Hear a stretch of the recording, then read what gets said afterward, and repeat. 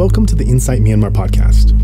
Before we get into today's show, I wanted to let you know that we have a lot more written and video content on our website. If you haven't visited it yet, we invite you to take a look at www.insightmyanmar.org. In addition to complete information about all of our past podcasts, there's also a variety of blogs, books, and videos to check out, and you can sign up for our regular newsletter as well. But for now, enjoy what follows, and remember, sharing is caring.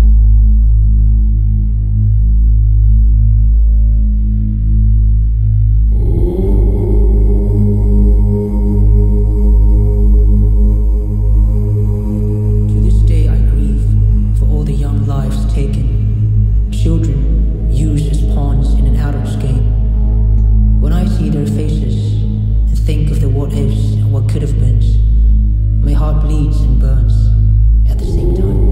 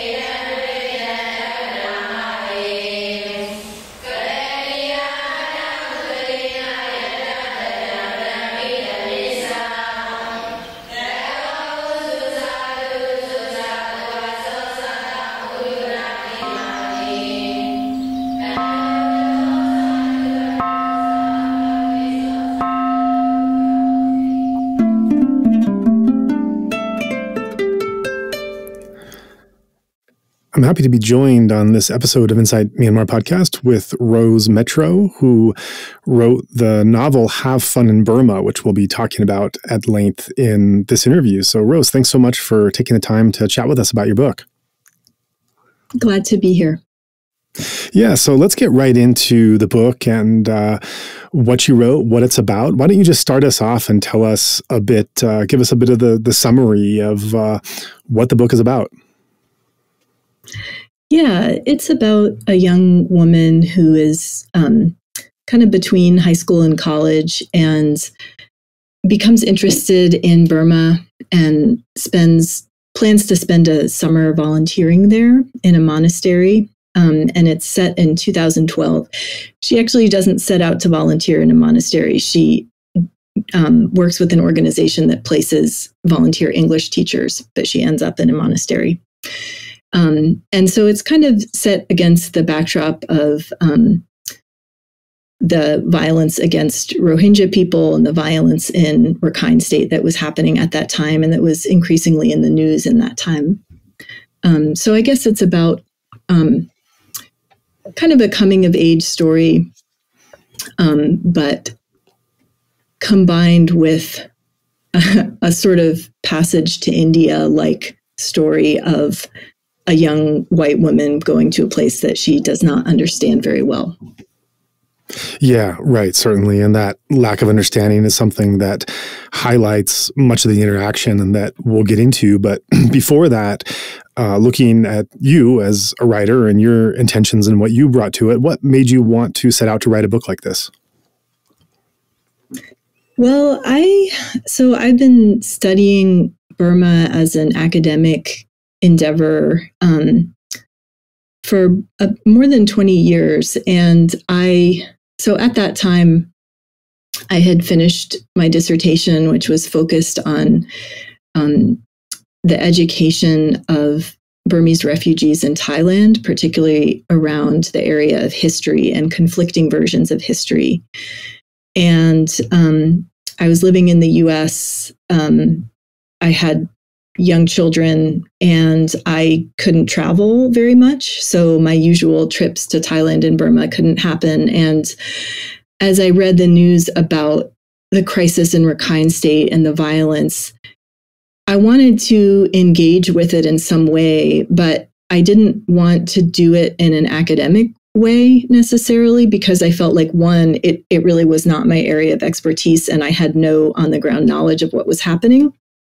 But also because I felt like the discourse had become very polarized, and I wanted to write something that would invite readers to sort of take on multiple perspectives, or to maybe understand an aspect of that conflict that hadn't been apparent to them earlier. So, yeah, I think, I started writing it in 2014 before there was a ton of media attention to the topic. And so one motivation I had was just to let English-speaking readers know that this was going on.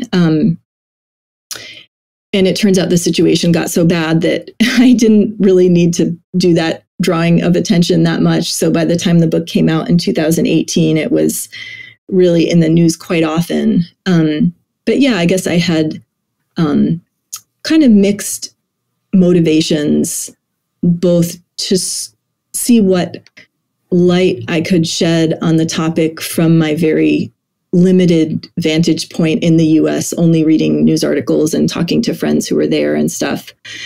And also kind of share that news with a wider audience. Right. Yeah. And I think that wider perspective, or just the perspective of the different actors, is really what I think makes the book unique in that way. And that it's at least in my reading of it, it doesn't seem quite to give an answer for why things are happening, or how to resolve it, or who's right or who's wrong. But it really puts you in the perspective of the person speaking, and of how they're conditioned. You could say a psychological or a Buddhist understanding of what conditioning is, how they're conditioned to come to that understanding and hold those viewpoints that they do.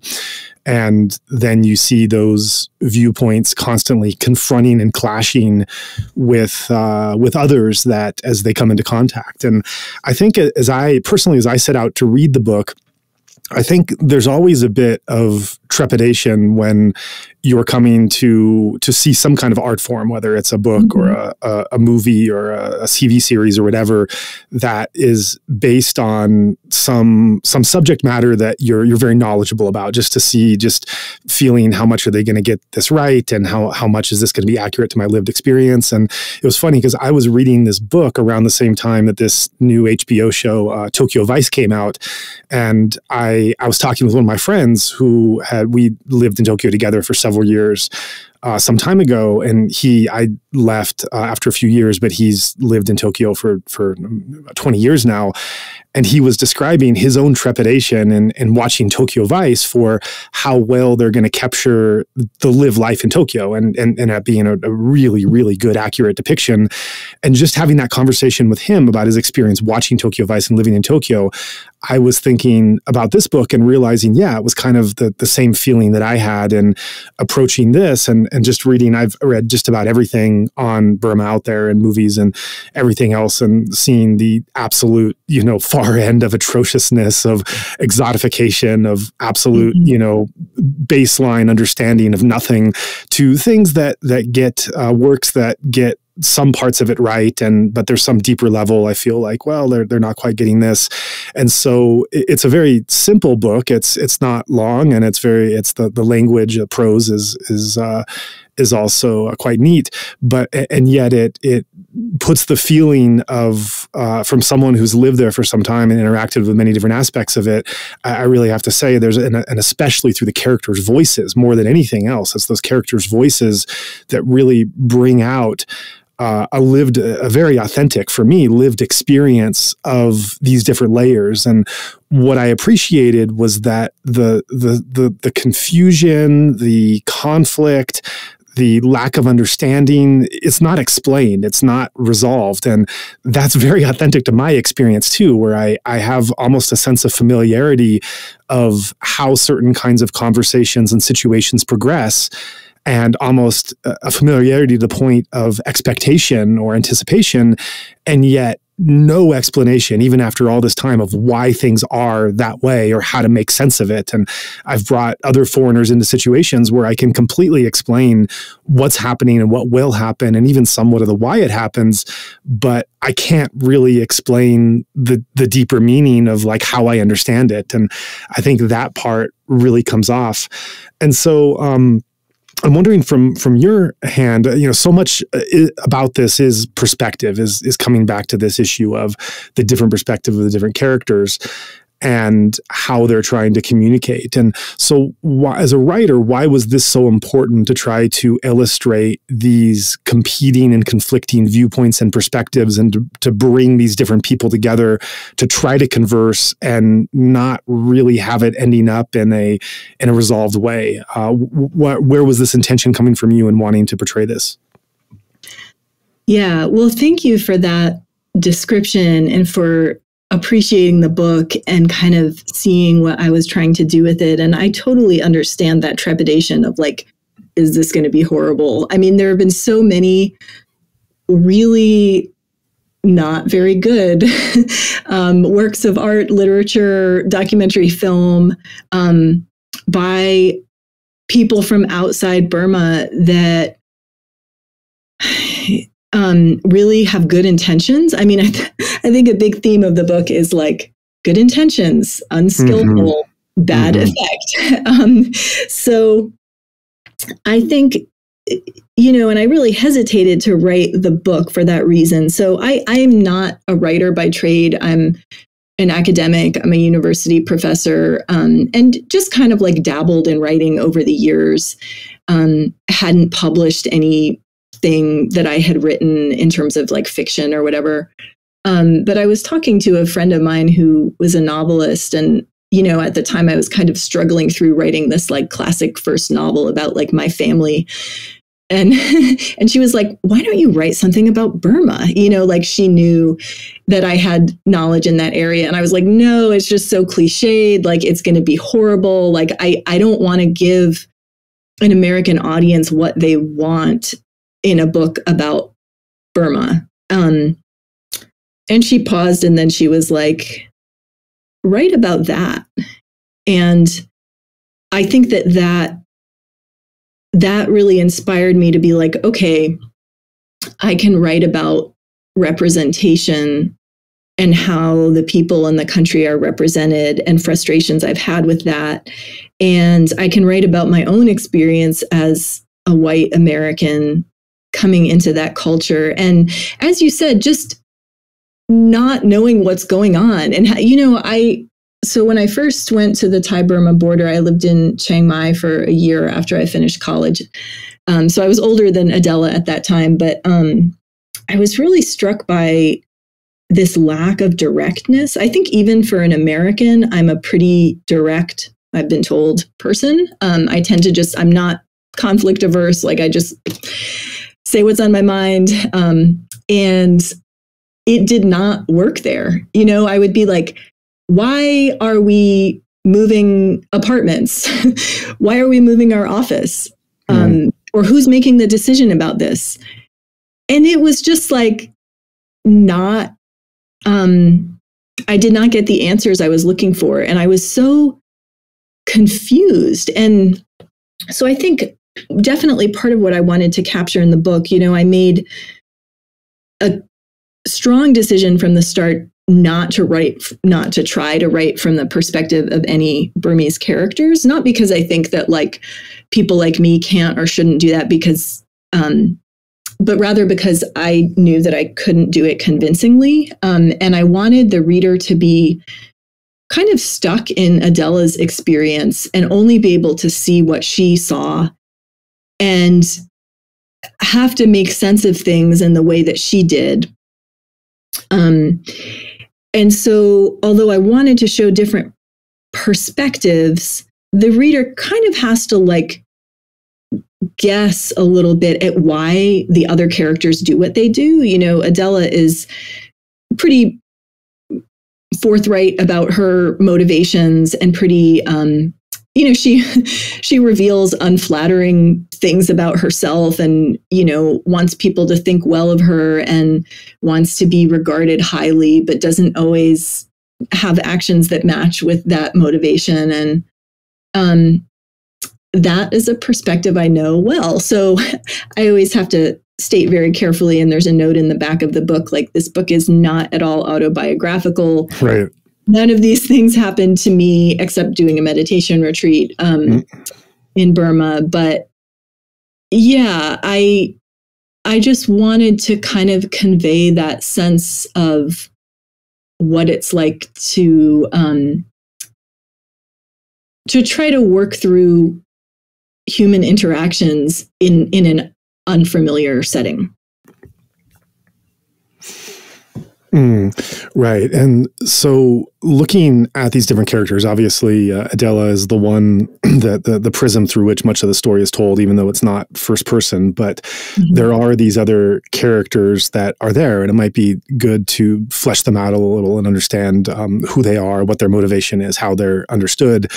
For example, we have Sarah, we have Diha, we have some of the monks, and there's one nun. I wonder if you can just run through some of the principal characters and let us know not just who they are in the book, because I think that's not quite as interesting as the archetypes they represent. Because I think for me in reading this, these archetypes just flew off the page. And so these characters that were described, they fit very clearly to me, just archetypes of people that are quite familiar. So I wonder if you could run through some of these characters that you displayed here and just who they are in the book and then what they represent and perhaps people like that you've met. Yeah, sure. So I think you started with Sarah. Sarah is the woman who runs the volunteer organization that Adela is going through. And she's one of the first people she meets when she comes to Myanmar. And, from the time I started going to the Thai-Burma border in 2001, there were always people who had been there longer, knew more, and could function as these kind of gatekeepers, of I'm more devoted to Burma than you are, or you don't know what you're doing. And it's repeated in all these different contexts. So, when I first went to the border, there were people who had been at Manarpla, when Manarpla fell in the jungle, this kind of iconic moment in the struggle between the KNU and the Tatmadaw years ago.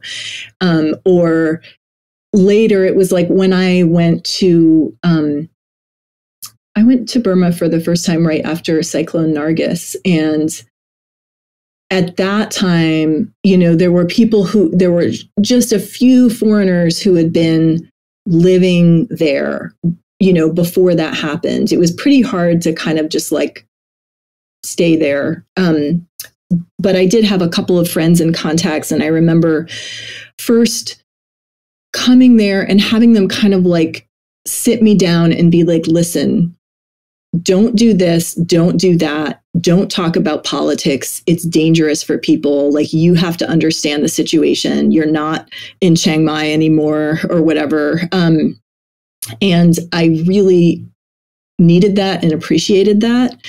But there was also this, and I think especially when I was a younger person, when I was in my early 20s, I had this kind of resistance to it. Well, you think you know so much, who are you to be telling me what to do? And so I kind of, I know a couple of specific people who the character of Sarah is based on, who kind of filled that role of educating newly arrived foreigners on, how things worked or how things worked according to them. And I think, initially Adela kind of admires Sarah, but is jealous of her and, doesn't really know how to relate to her, wants to be friends, but Sarah is not interested in being her friend. She's way cooler than Adela is. And so I wanted to kind of capture that. And I don't know if that makes sense, like that character, in terms of the archetypes you were describing. Oh yeah. I mean, as you're saying that, I'm thinking of a couple of things. One is I don't know if you've read Burmese Lessons, I think is the name, by Karen Connolly, about her love affair with a Burmese rebel. But so much of that book is, I don't know when it was published, but I think it's written about like the 90s. I think that's when it takes place. And so much, one of the big themes of the book is like the authenticity and the proximity of the white allies to the movement, and both in terms of how long they've spent, how many risks they've taken, and who they're connected to. And she's very honest in her romantic relationship with this rebel leader as like giving her greater authenticity. It's not why she's in the affair, but she also realizes that she's benefiting by being a more legitimate foreigner that's helping. So that came to mind. And then what also came to mind is certainly when I came to Myanmar in 2007 to live. I was there 2003 for the first time as a meditator, and then 2007 was when I started living and working. And I definitely felt, on one hand, I felt a bit like deferring to those people who'd been there before and wanting to learn from them and respecting the time they spent. And then I remember that changing very quickly, where after a year or two, when new people would come, I didn't really feel like a sense of that I was smarter than them, or that I didn't want to interact with them. It was more of a feeling of like, I don't want to have the same conversations I've had over and over and over. I kind of want to wait until they've been through the ropes long enough, and then we can be peers. And I remember specifically one time when two people came and joined my work, and they were very nice people, and they're friends today. But I remember at first just kind of like having the trying to impart my knowledge and what I'd learned and help in some way, but also having a bit of a distance because I just didn't want to have to deal with all those same conversations. And it's not even really the answers to their questions that are challenging. It's that the questions are challenging. And so many of the questions have to be unpacked. And the questions themselves are what needs to be examined. And it's just a tiring process. And I remember after these two people had been there, I don't know what it was, 6 months or something, I just remember feeling like, oh, they've this kind of thing clicked in on me. And they're like, oh, I can just kind of hang out with them. Like we can just like shoot the shit. And like we have different levels of knowledge and different levels of experience and interaction, but I can learn from them. They can learn from me. And it's more of like this peer relationship whereas at the first couple months, it was a bit tiring. So yeah, those were things coming to mind as I heard your descriptions about Sarah. Yes, totally. I think that describes that feeling really well. And I love Karen Connolly's work. And I think, if any book inspired me in some way, she wrote a book a long, long time ago called Touch the Dragon. And it's about being an exchange student in Thailand in high school. And it's excellent. It's just so honest, which I think she brings to Burmese Lessons as well. It's like this kind of unashamed, like, listen, this is who I am. And this is what I experienced. And it's a combination of kind of anthropological interest with emotional honesty that I really appreciate. And let's see, on to other characters. So one character who is important in the book and who is based on a specific person, but someone I never spoke with, is Da Panchawati. And so she's this nun who lives in the monastery where Adela is staying, and she kind of becomes like a mother figure to Adela and watches over her and takes care of her when she gets really sick, but also kind of plays this role of like showing her by example what can't be explained in words. And so I did this meditation retreat in a monastery outside Yangon, the Chamye Yeta Center. And there was this nun there who, I never spoke to, but she just like showed me what to do. She showed me how to walk. She showed me how to eat. She showed me how to bow. And it wasn't like a didactic, you're doing the wrong thing kind of teaching. It was really gentle and it was really, really beautiful. And I just had this one moment where like she was walking really slowly in front of me. And I was like, you know, who showed her how to walk that way? And then who showed that person how to walk that way? And I just had this feeling like it goes all the way back to the Buddha, you know, like there's this chain of teaching and experiential teaching and showing people how to do things that is this amazing lineage. And so although I never spoke to that particular person, she was kind of the inspiration for that figure in the book. And so I tried to imagine a bit of, you know, a person like that's life story and how they would come to be living in a monastery and taking this relationship to a foreign meditator. Yeah. And the thing that stands out with that relationship is that you get a sense of this nun's compassion and care and taking on the responsibility of overseeing and helping her as a sister or a daughter. And that's really beautiful. And yet there's something that's not, I don't know if it's quite spoken or addressed in the book, but it was a sense I had, and also one that was familiar, is there's like a further desire of emotional space or need or a deeper kind of friendship. And you have the kind of silly friendship that Adela has with her friend back in the US, but it's like this greater emotional connection that she desires with the nun, given how she's helping, but it just doesn't materialize. And it's another one of those things where, I mean, we could have a whole podcast discussing why and how that expectation, quote unquote, falls short. And I say quote unquote because this is subjective. This is from Adela's, and this is all, your book is all about perspectives. And from Adela's perspective, there's this, at least I sense, this greater emotional connection she would like. And as close and tender as the nun is, that's just not something that develops to the extent of what Adela might like.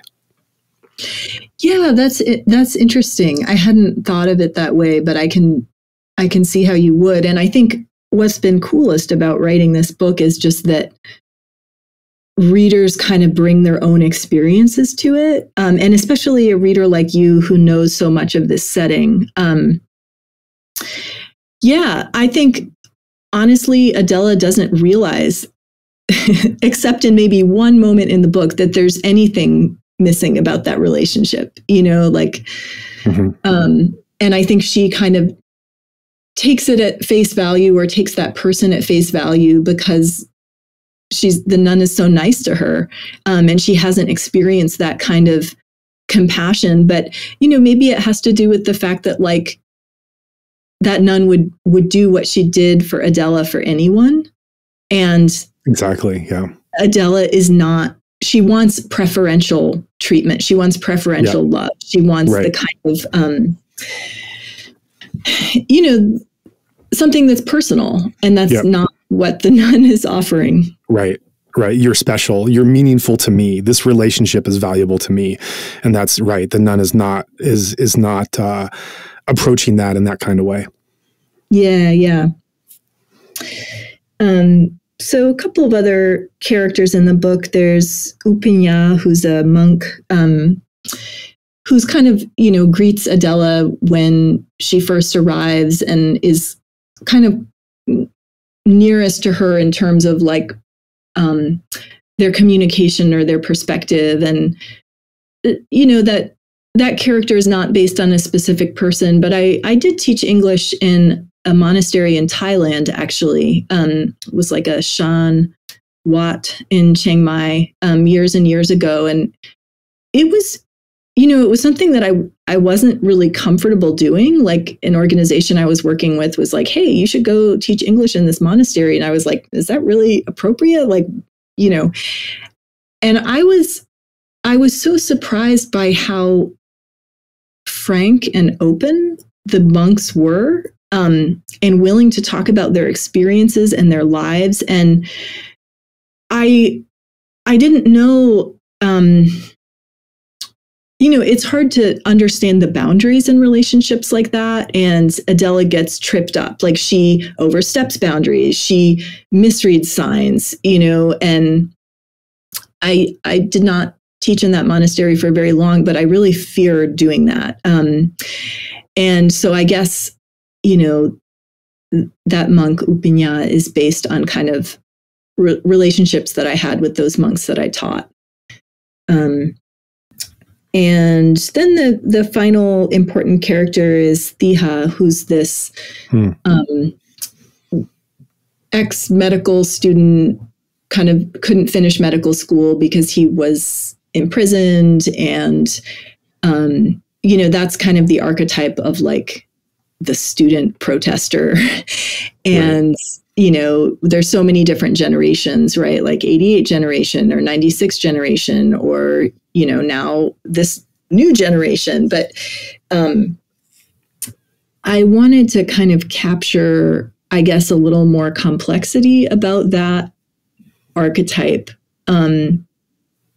Because I think it was always kind of presented to me as a very simple thing, like, I am willing to die for my country. Like, I will sacrifice whatever it takes.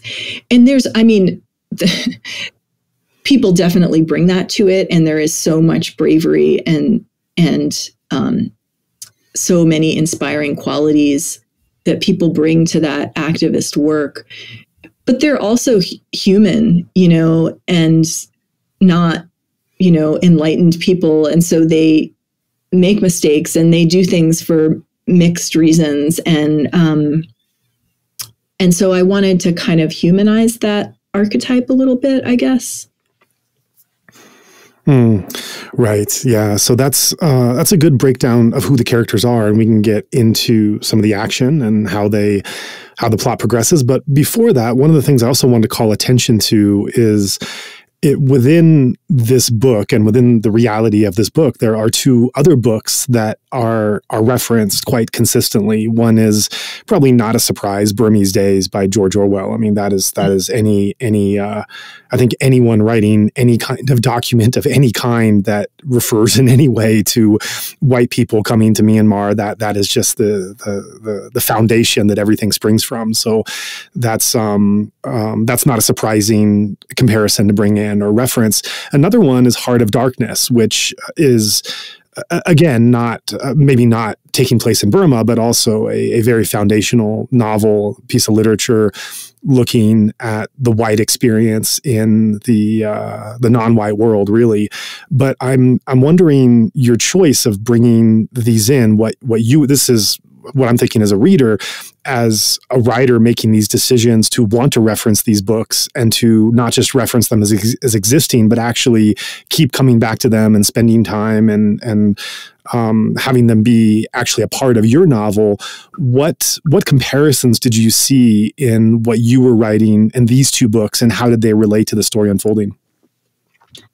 Yeah, I mean, I think the decision to make those two books so much a part of the novel is kind of like a nerdy academic decision that I wanted it to be intertextual, and I wanted people to think about ways that they'd seen Burma or other colonized countries represented, and to think therefore about like the tradition of literature about colonization, and the relationship to current practices of, international organizations and NGOs coming into countries and sort of often doing what they think is best for people without always consulting the people that they're supposedly helping, and think about the parallels there. But yeah, I mean, Burmese Days is a wonderful book in that it captures that, like, just the instability of power, I would say. That Flory, the main character, is like, he has all this status and power, but he's so pathetic and like, can't get a handle on his desires and doesn't know what he wants and makes all these poor choices. And not so different from Adela, we could say. but also because so many of those books are written about men and from the perspective of men, that I wanted to change that up a little bit. And Heart of Darkness is in there mostly because it's like, what book would a high schooler have read that would have any relationship to what she was seeing? And that was the one that kind of rang true.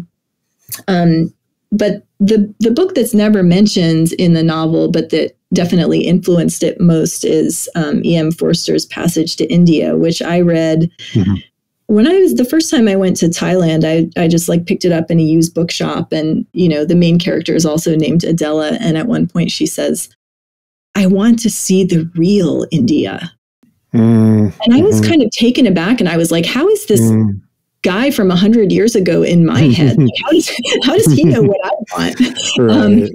I felt so seen in that moment. And I just kind of that was my moment of realizing, like, I am not the first like young white woman to come to the East, to see what it's like, and sort of dreaming of some kind of authenticity and dreaming that I'm different than everyone else who's done this before. But yeah, I wanted to put my book in relationship to these other books, kind of for the reason you brought up at the beginning about like, just thinking about like traditions of representing places like Burma, and how it's often done. Right. And one of the things that I found curious in one of the passages in the email exchanges between Adela and her professor about Heart of Darkness is this idea of whether or not the narrator is reliable. And I was wondering if that was a wink to who Adela was. And I was wondering if this is something that readers of your book should also question about the reliability of Adela as a narrator.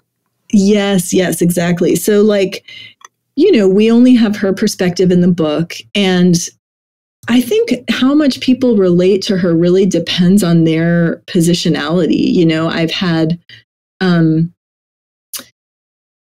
lot of American readers relate to her a lot and are like, yeah, she's just doing the things that make sense. And these other people around her are being really confusing. And then other people are kind of more critical of her and actually really annoyed by her. And that's more like the Sarahs of the world, seen a few Adelas in their day. And it was kind of a fine line to make Adela like relatable enough, but not so annoying that you couldn't get through the book with her. And I, in the first draft of the book, she had finished college, not high school. And I had a couple of readers tell me like, no, like I just can't accept this behavior from this person. Like it's too hard to watch. And so I made her 18 specifically so that she was on that borderline between like child and adult, and maybe people would be willing to forgive her a little more, or at least like see her perspective. But now I'm losing track of what your initial question was. Oh, it was about the reliability of the narrator. Oh, yes. So, right. I mean, you only know what she tells you. And there are some points where she's clearly wrong. She learns later. So, a reader could certainly, especially a Burmese reader, could get to the end of the book and be like, she didn't have any idea what was going on. And I wanted the book to be able to be read in multiple ways in that sense, that I really wanted to not conflate her perspective with truth in any way, and make it clear that there were all kinds of limits on what she was able to perceive about her situation.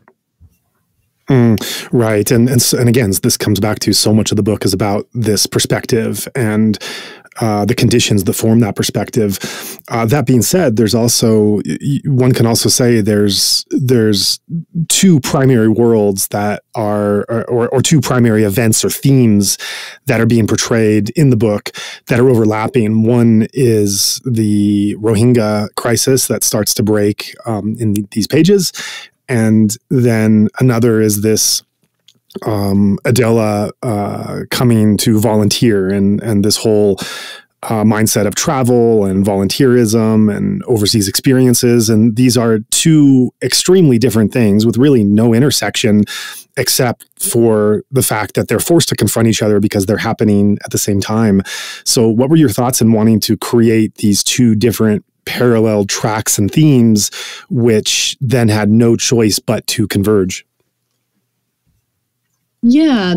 I mean, I think that's so often the way it happens. Like, just that there are these situations in the world, and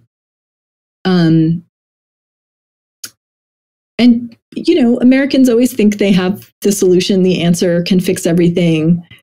And so they will go anywhere and sort of insert themselves into any situation that's happening. And I think, you know, that's something that I didn't see clearly as a young person. The first time I left the US, I did this semester abroad in Beirut, Lebanon, in 1998. And I just, I did not understand so many things about that society. And so I got this idea, me and these other American friends, to like make this documentary about the Syrian military occupation of Lebanon. And this Lebanese professor who had trained at Harvard, we like brought this idea to her and we were like, we have this great idea. And she was just like, oh my gosh, like, yeah. Open the door, sit down, you're not going to do this. Like, and then she said, why do Americans always think they can fix everything? Right. Yeah. I was like, you know, I was taken aback by that because I didn't even know that that was like a thing. You know, I was 8 years old. Like, I thought I was being really original. Yeah, we're all conditioned, right? Yeah. Yeah. And so I think I wanted to put that in the book of like, this is a super serious situation where people are losing their lives and they're losing their homes. Yeah. And to Adela, in a way, it's just something cool to put on her Facebook page that she's involved in and that she's close to. And, you know, it might be a cynical way to read it. And I think, you know, her motivations are mixed. She has the real intention to like reduce suffering and help people. She doesn't really know how to do it very well. And that's something that it seems like happens all over the world. Right. So staying on the Rohingya issue and looking at it from the other perspective, we talked about the archetypes of the characters overall, kind of who they were and what they represented in the book. But there's another layer of archetypes, and this is kind of the archetype of the Bamar response and understanding to what's happening. And we have Panchavati. Is that the right word? Is that the right pronunciation? Well, Panchavati? I had this long conversation with a friend who's like a language scholar, and he was like, listen, in Burmese, it would be like Pianzawadi, but in Thai, it would be Panchavati. So I just went with like the pronunciation I was more familiar with. So I say Panchavati. Right. Because often things are like written with one spelling and pronounced another way. And so then you have to, you know, like, So the nun, Thiha and Unyanika, a monk from Rakhine State. And these are kind of Bamar archetypal responses to the unfolding crisis, which is really interesting. So can you break down those three diverse perspectives of how they are understanding and seeing and expressing what's going on? Yeah, so Unyanika is a monk from Rakhine State, and he is very convinced that like the Rohingya are the villains and that they're causing all the problems, and that you know, that kind of came from an experience I had actually long ago, you know, in my early days in Thailand with a friend from Rakhine State who was really expressed some prejudices about Muslims that surprised me. And this was right after 9/11. So I was living in Thailand at the time of 9/11. And it was so interesting to see that crisis kind of through other people's eyes. But yeah, this one Rakhine friend I had was like, yep, not surprised at all. And I was like, what are you talking about? And, Rakhine people have been oppressed by Burma people for so long. And, I guess one reading is that they have then turned that oppression on religious minorities or ethnic minorities in their own situation. And so I wanted to have that just because it surprised me so much at the time. And I was like, are you really saying that like all Muslims are evil? And he was like, oh yeah, like I know that from personal experience. And he was someone who was involved in the democracy movement, like he was someone who shared a lot of political views with me.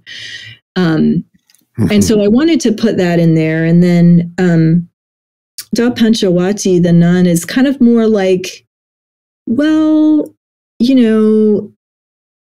violence is not good. No one should hurt each other. And kind of doesn't really have much to say about it other than that. Doesn't have a political view, feels like she doesn't understand politics. She doesn't understand. She's very humble and accepts the limitations of her knowledge, and doesn't have the urge to have a position on it, which is frustrating for Adela.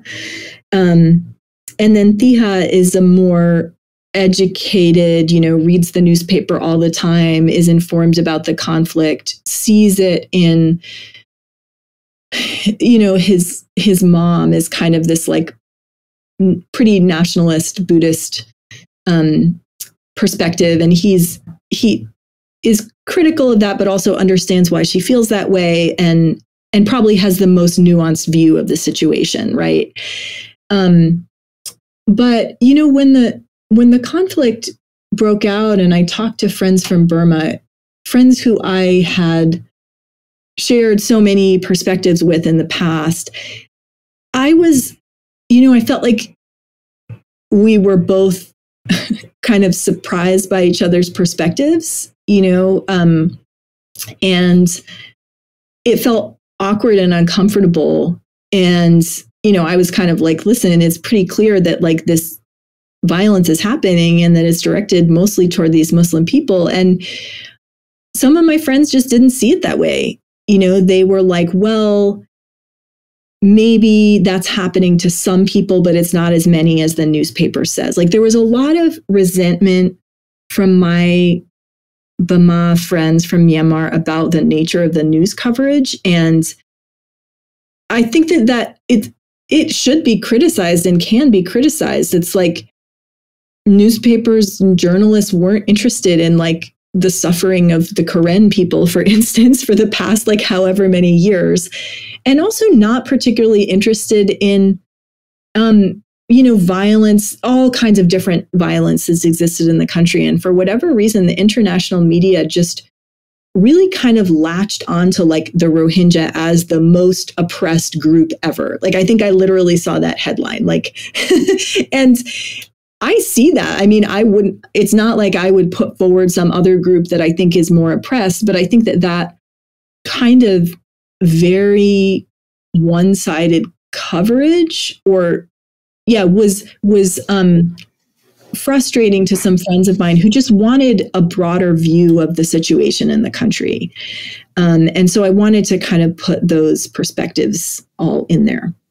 That's really interesting. The commentary about Thiha and your relation with your friends. I had very similar where as it was breaking, I was going to some of the friends I had whose viewpoints I'd really come to trust and rely on. And when I remember seeing people would sometimes say a Facebook post like, hey, I've been silent about this, but now I want to really give the real situation. I was like, oh, finally, like really get like a nuanced perspective. And it was anything but that. And it came to the point that I just realized I just couldn't talk about this with anyone. I did not want to go there because such a conversation could stain the whole relationship. And it was it was very, and as you said, this does have a right to be criticized. This does have a right to be mentioned.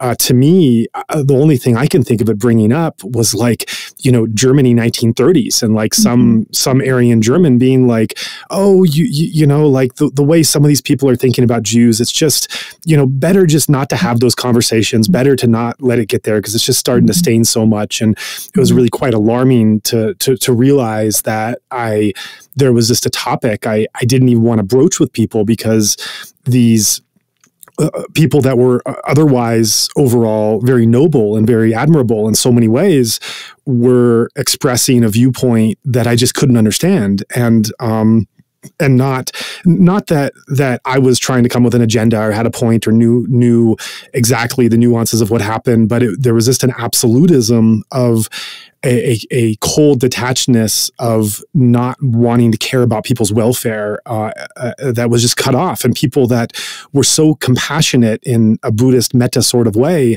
suddenly that compassion was not being extended for a whole group of people. And it was very confusing to me to know how to engage. On the other hand, I appreciate the nuance that you express, because I also felt that, and I'm giving the description I gave is more in the later years of as this crisis progressed. In the earlier years, as it started to break, I had another reaction, and that was my reaction was formed more out of my aversion to the way that Western press was covering it than what was actually happening. And my aversion to how it was being portrayed and covered was so great that it actually prevented me from taking the steps to want to learn what happened, because I just felt the level of ignorance and sensationalism was through the roof and was so inappropriate. And, there was just so much missing from just the way that it was being portrayed, as you mentioned, like with the suffering of some of the other ethnic minorities and many other ways. And I couldn't break through to actually learn about it in those early years, because I just was seeing like Western media latch on as this new great thing that they wanted to cover. And so at first I was kind of sympathetic to the Bamar reaction to this, but then as it progressed and the trenches people got a bit tighter in where they were standing and a bit more obstinate in wanting to understand anything else, then this breakdown occurred. But what's really interesting to me is that when I think back, the real watershed moment for me, and not just for me, but I think for many, many people, most books I read about the Rohingya reference this point. It was the Time magazine cover of Riratu that said the face of Burmese terror, I think the face of Buddhist terror is what it said. Right. And I remember the exact place I was standing when I saw that, the Chiang Mai train station, and I stood paralyzed, because I had been coming out, at that point, I'd been coming out of years of experience living in remote monasteries where I was the only non-Burmese there, and having respect towards the lay monastic relationship, and just not knowing anything really about the crisis at that point, but just seeing that cover, it brought back images of colonialism, of white lay critics that were going after a monastic in ways that were more suited to a Western journalistic, perhaps even sensational context, and not so much on not understanding this at a deeper level. And it brought up all this, and it really drove a wedge. I mean, it drove a wedge in me seeing that cover. And I think it drove a wedge in a lot of people on one side or the other to see a cover like that. What's so interesting is that article was written by Hannah Beach, who is currently the bureau chief of the New York Times in Southeast Asia and is primarily responsible for covering Myanmar. I spoke to her last year about a number of things, and that article came up. And I was a bit delicate in how I was talking about, my feelings towards just how impactful that was. I was kind of broaching it in a delicate way. She told me that she did not want that cover. That was not her choice, and she protested against it. And that the article, in fact, that she wrote was quite different in its approach than what the cover indicated. And all of a sudden I reflected and I realized I never read the article. I'm basing everything on how powerful that cover was. I mean, that has got to be, in this age of internet journalism, that has got to be one of the most impactful magazine covers of anything in the last 10 years or whatever it was. I mean, so many people go back and reference that. And it's incredible to me to realize that the author of the article herself was not in favor of that cover and felt it was in contrast to the article. And yet it's one of those things where like the nuance gets lost and everyone just comes back to what that cover means to them. Yeah, yeah. And I mean, just my limited experience doing journalistic work is like, yeah, you never get to write the headline. The publisher chooses the way they're going to present your work and what kind of tagline they're going to put on it. And I can understand why it's frustrating. And it's like, well, you want to get your work out there, but are you willing to do it, when it's going to basically be this like clickbait type thing? And yeah, that cover made a big impression on me as well. And actually, I wrote about it in the last part of the book, but I think I'm pretty sure I cut that out at some point because it was just like too long and complicated. And I didn't want to get into all that explanation, but yeah, it really made an impression. And I mean, I don't know if you probably read a lot of Hannah Beach's other work, but she wrote this amazing article in the New York Times about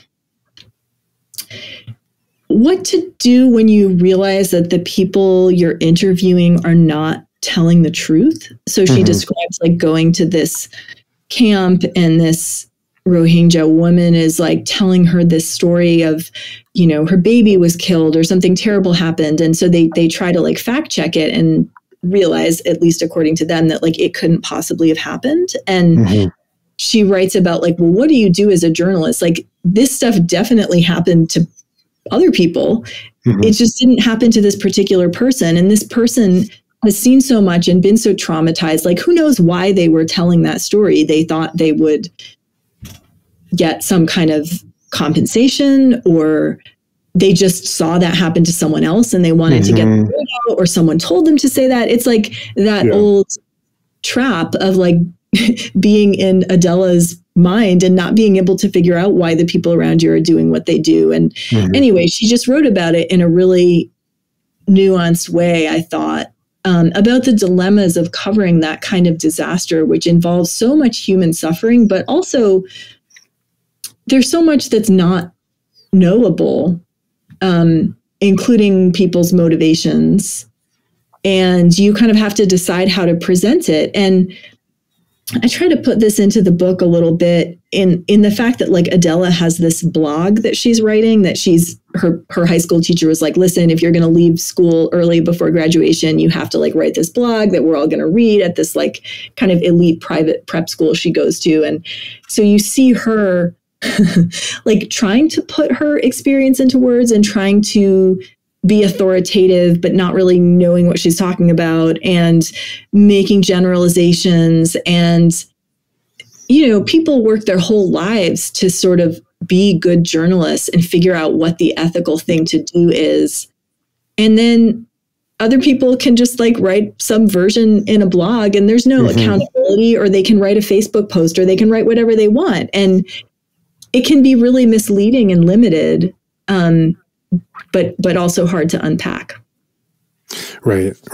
You have an excerpt in your book on these different understandings and perspectives and the conflict between them about the Rohingya crisis as that develops in a conversation. Can you read that excerpt?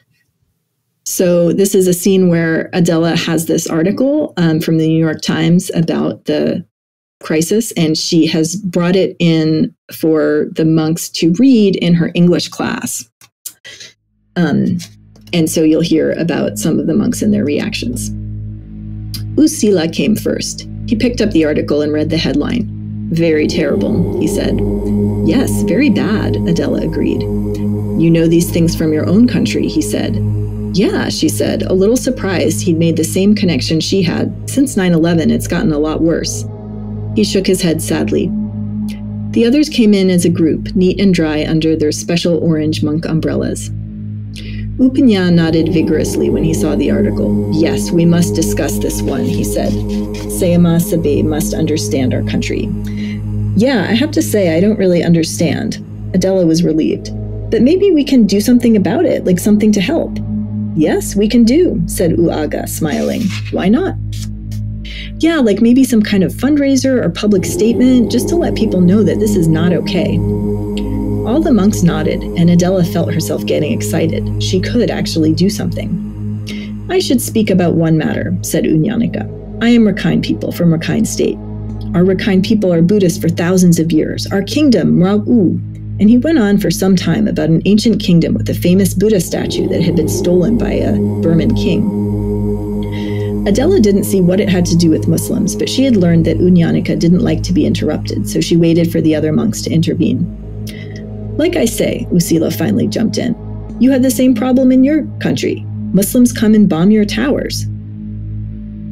Well, that was different, Adela said slowly. Wait a minute, so you're saying that this conflict is the Muslims' fault? Maybe when she and Usila had said that the situation was very terrible, they hadn't agreed on why. Yes, of course their fault. They do this riot and raping. Adela looked around the room in utter disbelief. The other monks nodded, confirming Usila's charge. Upinya, seeing his teacher frowning, piped up. Sayama, of course you know about our national races. He and Adela had discussed the Civil War previously, when he'd seen her reading Insurgency and the Politics of Ethnicity. He said he felt sympathy for all the ethnic peoples and wanted peace. He supported Aung San Suu Kyi, and his older brother had participated in the same 1988 demonstrations that Kou'u had. In my opinion, Upinya began gently, these people are not Myanmar people, not our national races. They come from Bangladesh, only recently. These people? But there are Muslims all over Burma, right? Adela asked. Her heart was beating faster. She had that feeling again, of being in over her head, of being dropped into cold water. They can't all have come from Bangladesh. Maybe some, Upinya admitted. The other monks looked down at the article with knitted brows. Perhaps they didn't understand the English, Adela told herself. Maybe she wasn't communicating clearly enough. She tried again. Say they did come from Bangladesh. Don't they have human rights just like everyone else? I think we must protect our culture, said Unyanika haughtily. But what does it have to do with culture, she asked. People can be from different religions and still have the same culture. Like in American culture, there are people from many religions, many races. I mean, they're African Americans, and your country is very different to ours, interrupted Unyanika. Then you cannot understand our Myanmar people. I have read about this problem in your country also, said Usila. Some people come in by secret from Mexico with no passport and make many babies. But they're not Muslim, and anyway, there's nothing wrong with Mexicans. I love Mexicans, Adela insisted desperately, glad that no Americans were there to hear how silly she sounded. Usila shook his head in bewilderment. Not all Muslim are bad. Only about 99%, said Unyanika with great seriousness, as if he were quoting a well-known statistic. Did you know 100% of the rapes in Myanmar are done by Kala? Adela couldn't believe what she was hearing. Kip had said that Kala was like the N-word. How could a monk use it? In Myanmar, we are Buddhist for a long time, said Unyanika. But now some are changing. Some Muslim marry Myanmar women so their children will be Muslim. The mosque give them money for taking Myanmar wife. I know this from my own experience in my hometown. Adela found Unyanika's theory so bizarre that she didn't know how to respond. She tried a different tactic. But the whole country isn't Buddhist. There are Christians here too, right? Okay, fine. Christian is no problem in Rakhine State, said Unyanika. Very small number. And, he said, stabbing at the article, this is not correct. So-called Rohingya are not minority. They grow and grow. It is we Rakhine who are minority now, minority in our own state. Many years ago, these Muslim people have an army. They try to separate and take over. His voice was louder now, and he leaned across the table toward Adela. Upinya patted the air between them. Sayama, I know it sounds strange for you. You came here just some weeks ago, but we faced this problem a long time, no? They're not a problem, they're people, she gasped. Zabay has any Muslim friends? Unyanika demanded. Well, she searched her memory. There was that freshman in her phys ed class.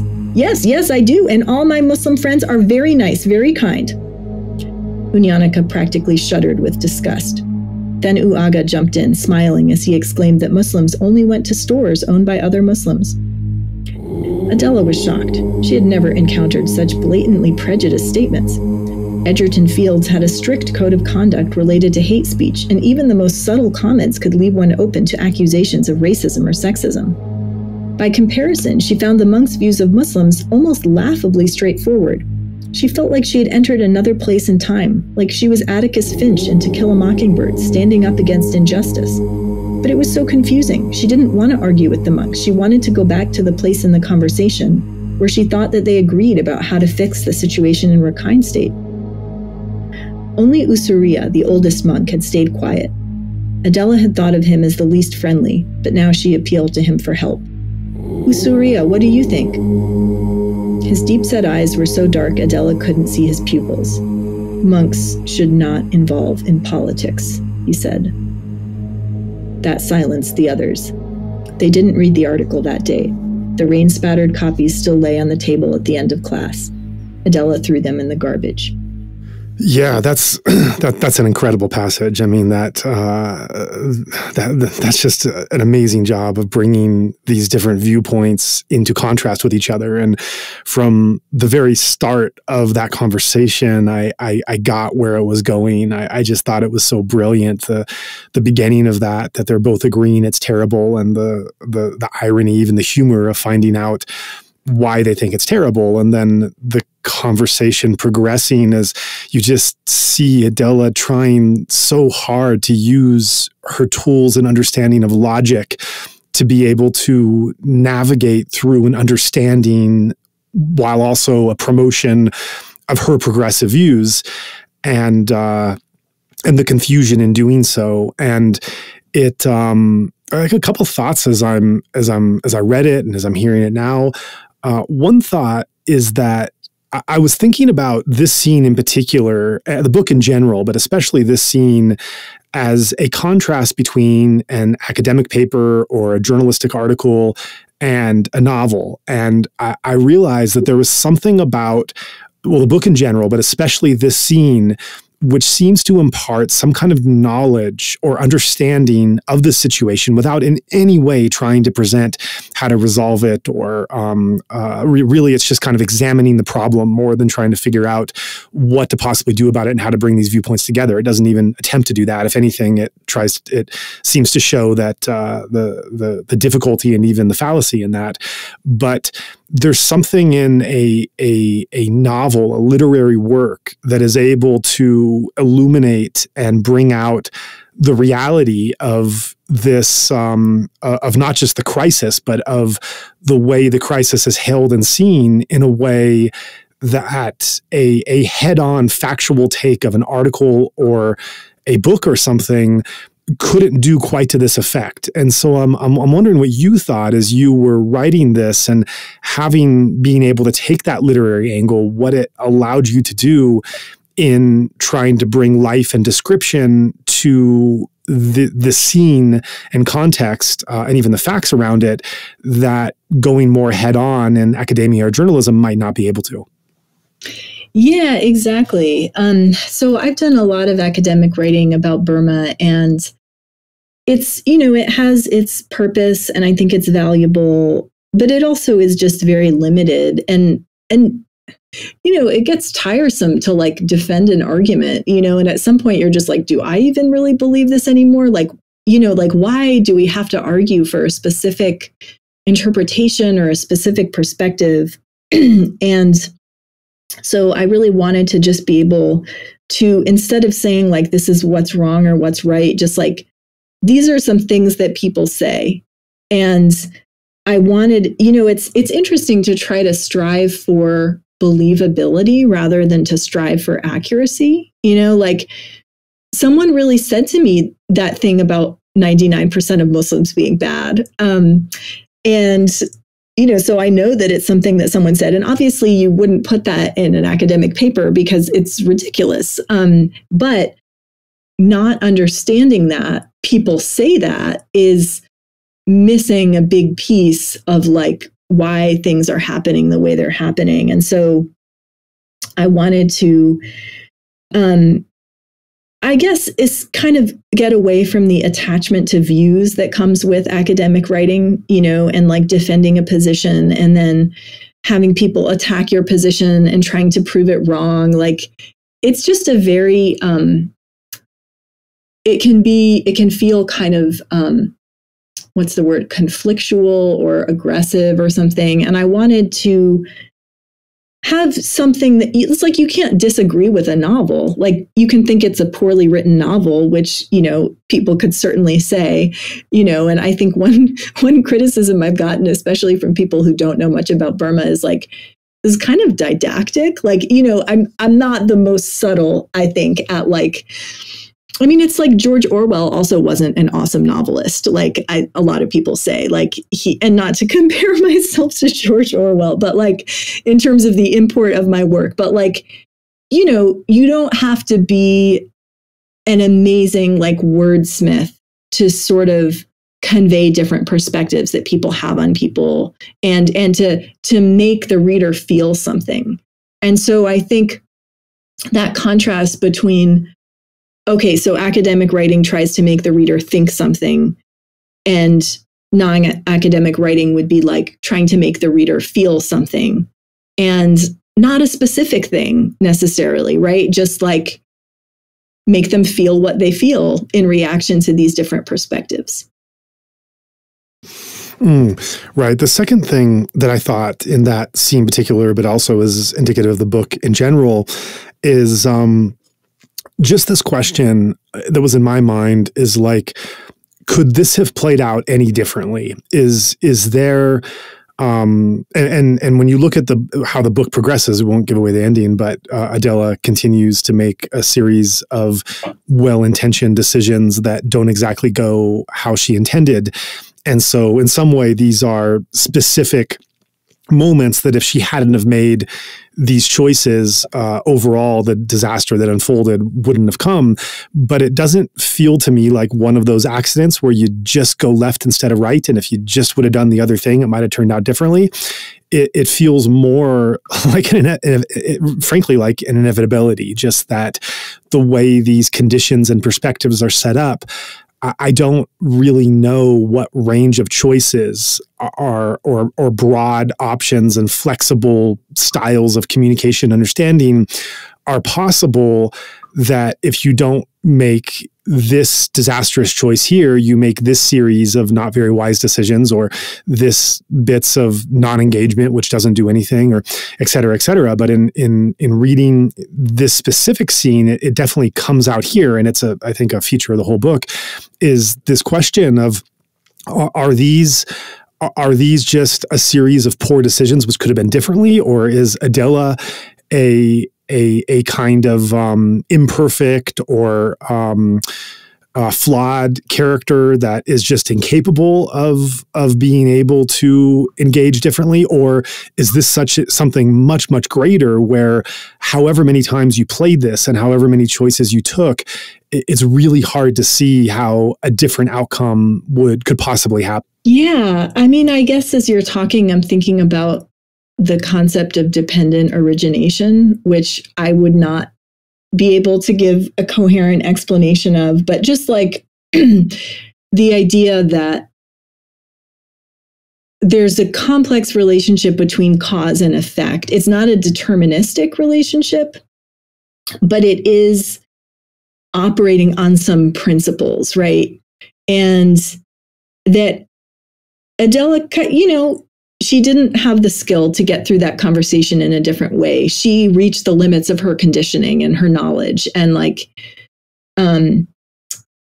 not that it couldn't have gone differently if she had been making other choices all along, but like a lot of things would have had to be different, and I think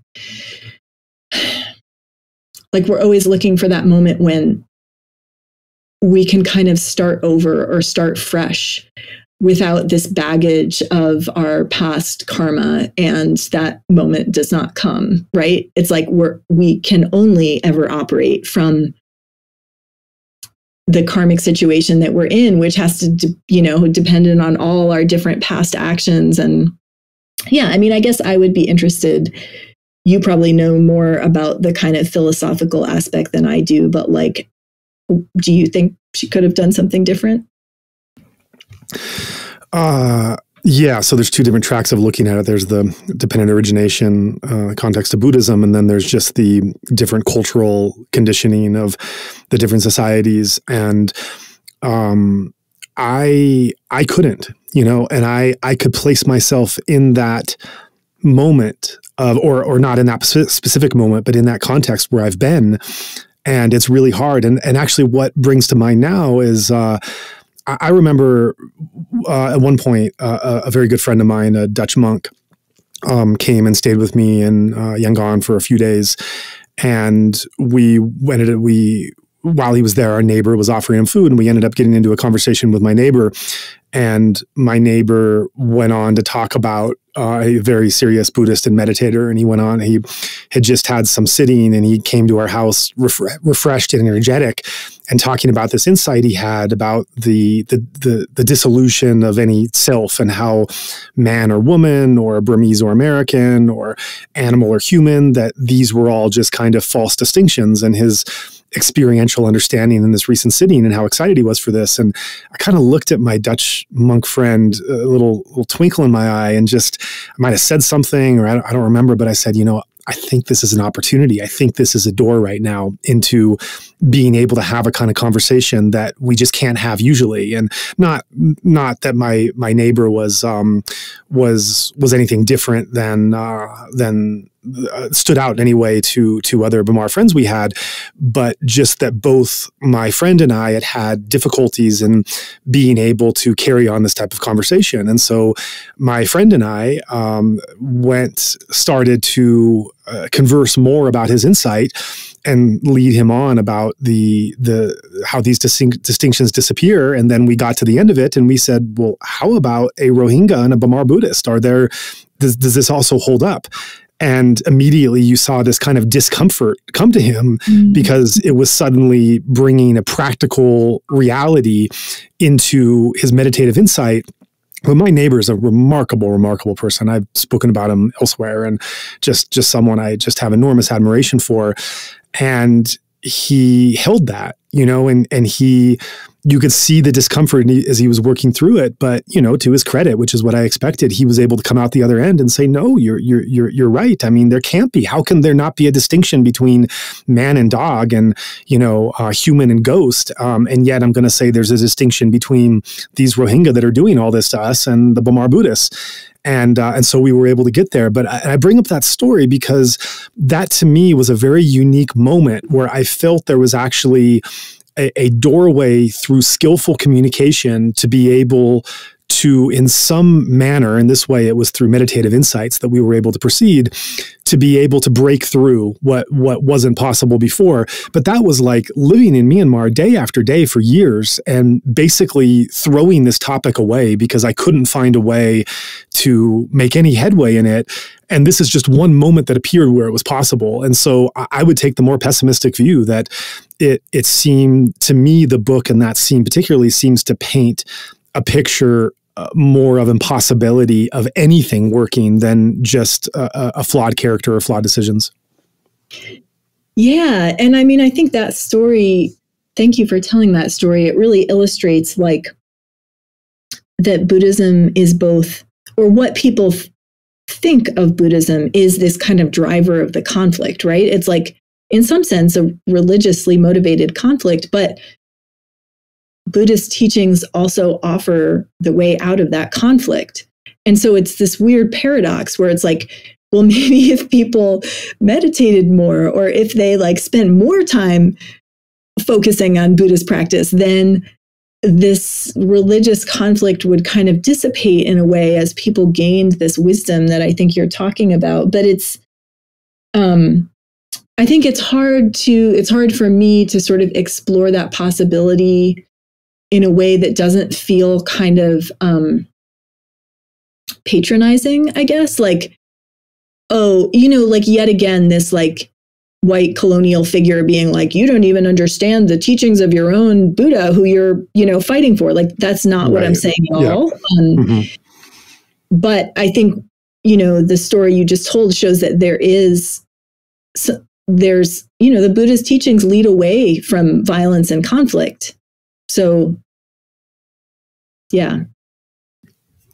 Right. And that segues into the last big theme I wanted to discuss, which is this concept of exoticism. And the exoticism can take perhaps two forms that we can discuss. One is the exoticism of Heart of Darkness style, of the Orientalists, for sure, of scholars, colonial administrators, tourists, travelers who are coming from the white world into other countries and wanting to find an exotified scene that can fit their expectations of what the Orient is, if you want to tie it specifically to Asia and to Southeast Asia.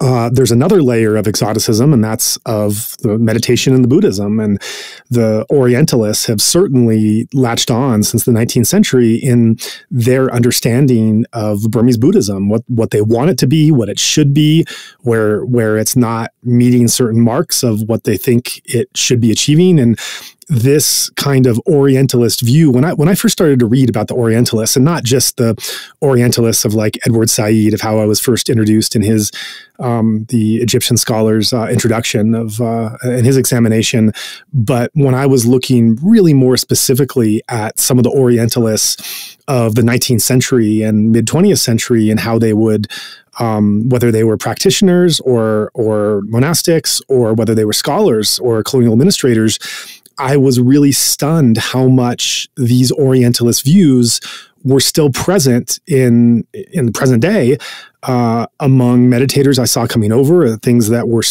definitely very strong in me at first, and that through my time in Burma, I started to unpack and dissipate the traces of and to examine. But when I would see foreign meditators, Western meditators coming to Burma, however noble their spiritual path and however noble their intentions, how much they were missing about everything that was in front of them, because they were so clouded by Orientalist visions, which, were really like, if you were just to read and examine how these took shape 150 years ago, very little difference to how it was being held today. And so there's been this desire to exotify Myanmar, the monkhood specifically, and as meditators come today on pilgrimage or meditation courses, that's still something that you see present there. Adela is not a meditator who comes to Burma for the purpose of achieving a spiritual path. She seems to fit more in the mold of a progressive do-gooder American that wants to travel to a foreign place, wants to genuinely help, but also wants to get some credibility from her friends back home for her proximity to something more authentic. You can go into all the details of her cocktail of intentions and motivations driving her, but she's not a meditator that is steeped in the practice and coming to Burma for this express purpose. But yet this does come to be something that she's involved in, the act of meditation as well as living in a monastery. And so to what degree were you conscious of this narrative, both in its present day occurrence as well as in the historical Orientalist writings and perspective? To what degree were you conscious of this while writing the book, and how did it inform your decisions? Yeah, that's an interesting question. I mean, I think when I first started going to Southeast Asia in my early 20s, I was not particularly interested in Buddhism or meditation. And a lot of my friends, Thai and Burmese friends, would take me to the temple and kind of want me to be interested and encourage me to do a meditation retreat. And I resisted it, I think, because of kind of what you described of it's just so cliched, the white person goes to the East and becomes interested in Buddhism. I didn't want to be this, I don't know, stereotype, but I mean, eventually it worked, right? So I did become interested in it. And I think when I started to meditate and when I started to do retreats and realize, just even get a taste of what that was about. Like, it's such a long path. And yet for me, the start of it was like very dramatic and exciting. You know what I mean? Like the first retreat I did, I was like, this is amazing. Like, you know, has anyone heard about this? You know, and I felt so excited to, quote, discover it, right? Like, but I also kind of, like, it was hard to describe to friends and family. It was hard to present what I had experienced. I think partly because of what you're describing of like, oh yeah, Rose went to Thailand and did some meditation retreat, and now like she doesn't drink alcohol anymore. And like, it just sounds so cliched. Like, and I think I guess in writing the novel, I mean, I wanted to show what the beginning of that path can look like. And also being just a tiny bit further than Adela on that path, that like that beginning is also very limited, but it doesn't feel limited, you know, like it feels amazing. And so it's like, wow, I've discovered this super cool thing that I just want to share with everybody. And so I think it's, you know, when I think about people coming to Southeast Asia and like seeking to learn and seeking to study, they come from all kinds of places. And, you know, they can come from a place of humility or a place of certainty. And you can't really know or judge like where other people are coming from, really. But I mean, I guess this is one way to say it. Like, I wouldn't want someone to read, there's one way to read this novel, which is like, don't go to other places. You're not going to know what's going on and you're just going to make a big mess, right? Like, it's not that pessimistic of a book. I guess it's kind of more intended to be like a temper on American optimism, both spiritually and politically. Because I think there's a parallel, right? It's like Americans want to fix everything. Yeah, we also want to like reach enlightenment in like 2 days, you know, go sit in a cave somewhere and be like, I shall emerge enlightened. And so I think that conquering mentality, there's a carryover, right? And I think that's the parallel with colonization. Like, this knowledge is mine. Like, I'm going to get this knowledge and I'm going to use it to do whatever I want with. Right. And in another world, I mean, this kind of, there's elements of this story that can bring out the more, the more beneficial or inspirational story of like classic Burmese Buddhist meditation, Burmese Buddhist monastery meets Western mindfulness and Vipassana meets foreign yogi that comes to participate. There's side characters here of a Swedish and Taiwanese yogi, and there's a description that we'll get to in a moment of Adela's own meditative experience. And so there's elements of this story that could be brought out and told in a different way that come to talk about a Westerner leaving behind a kind of materialistic and confused society to have a more simple, introspective, mindful life, and to see the value in that meditative experience, that meditative experiential moment of living in a monastery and learning these techniques, which can be a life-changing experience and is for so many people. And I know it is for you. It was for me. Wouldn't be doing this podcast here. I've spent the time in Myanmar if I hadn't have gone through such a powerful transformation.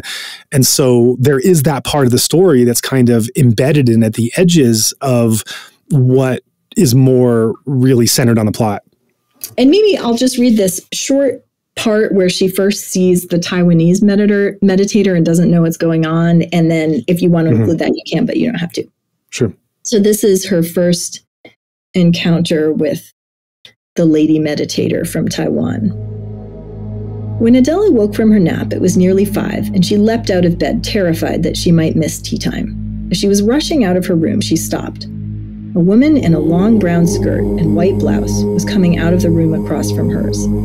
There was nothing remarkable about this woman's short black hair or stocky figure, yet she appeared to be moving in slow motion, like a mime. She pulled the door shut so slowly that her progress was almost undetectable.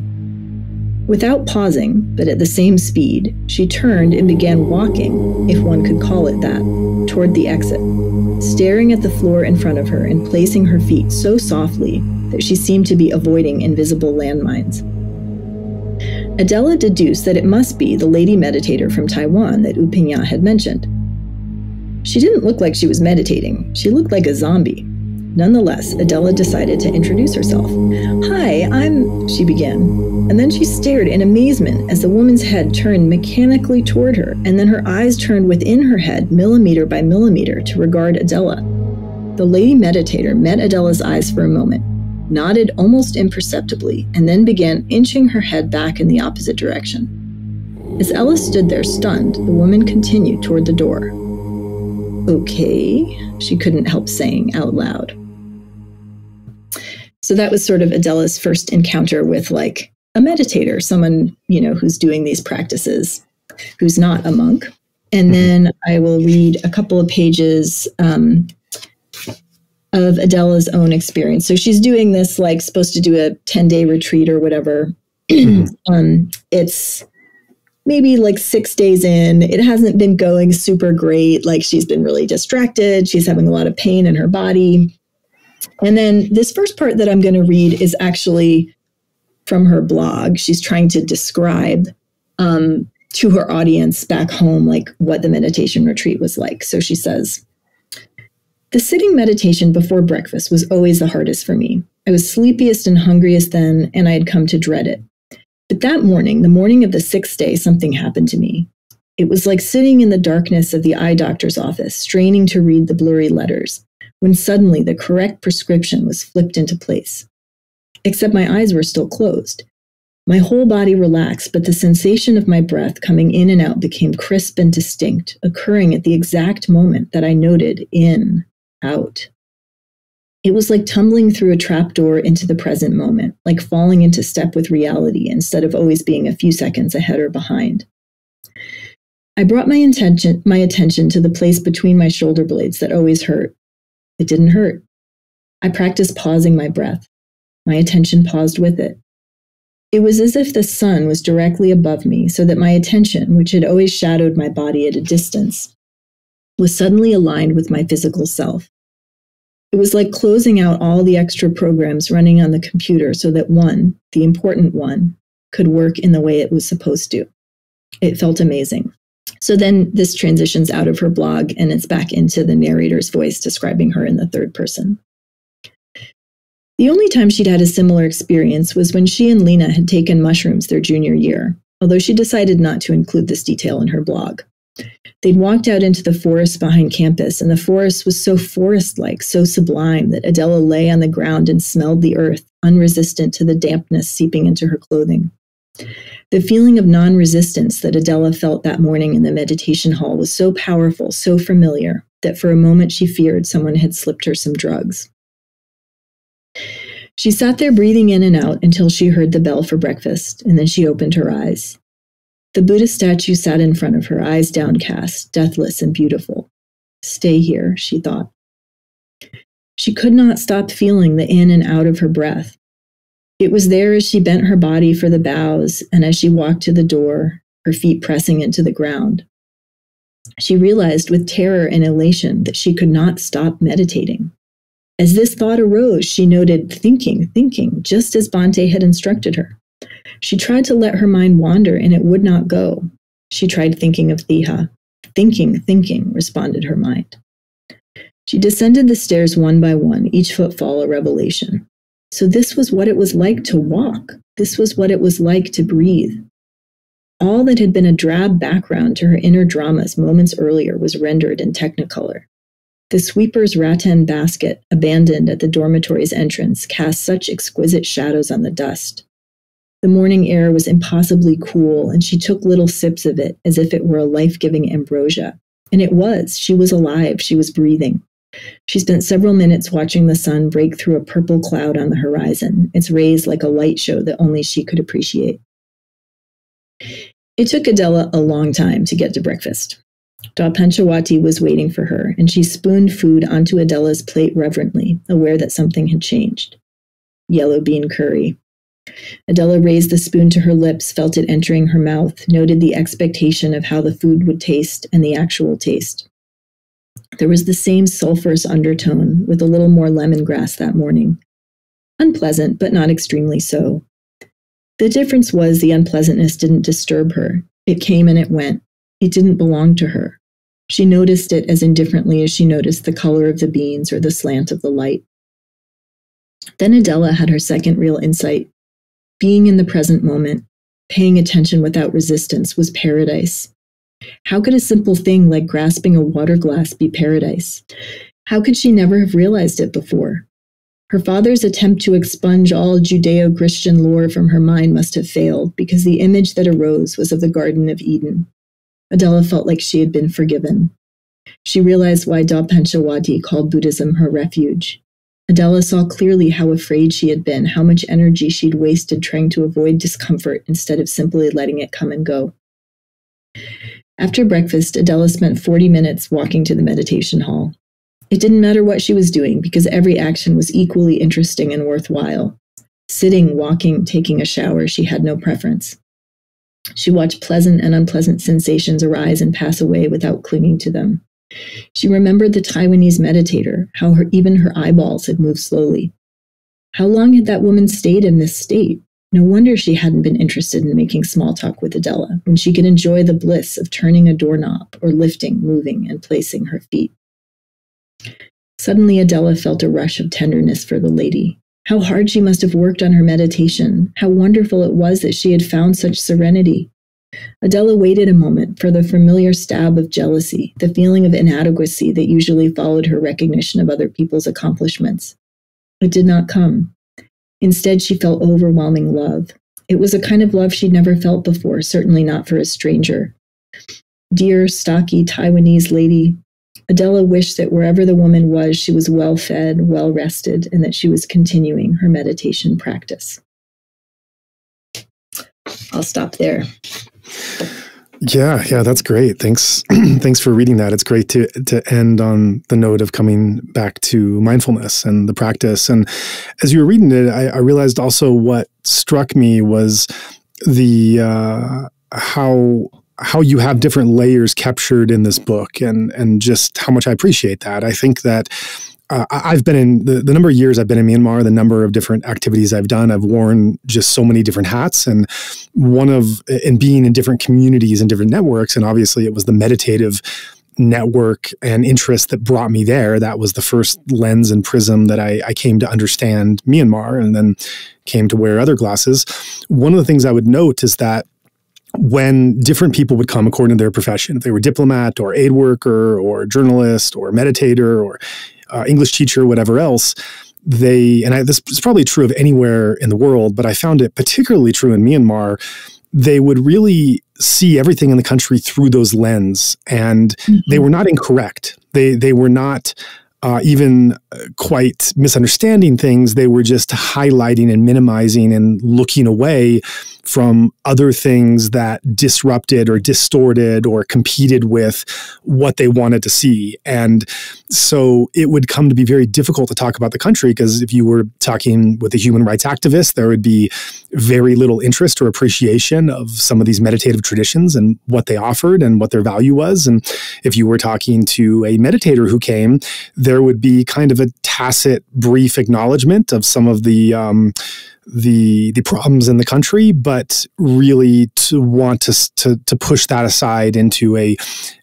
worldly issue that one need not concern because this was a different practice, or that can give nominal interest or attention to, but only up to a point. And that limited understanding of what one's perspective and interests were also limited than the understanding of how this country was operating. And to only come with one of those lens and to not appreciate some of the others meant that you were always working with an incomplete picture. And, it's very interesting because if you have a scholar who's there, their intention of being there is to want to know everything as deeply as they can. And yet there's this religious, meditative, spiritual aspect that they're so uncomfortable, it just gets wiped out and their entire analysis is affected by it. And so also with the meditator who is coming to want to investigate ignorance, to shine a light on things that are unknown, and to be introspective and to gain insights is yet closed off to